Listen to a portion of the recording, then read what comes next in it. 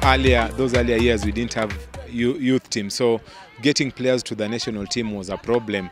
So this time round, Federation coming up with the issue of under 15, under 13, under 17, it's a great plus and it's a great help to the nation.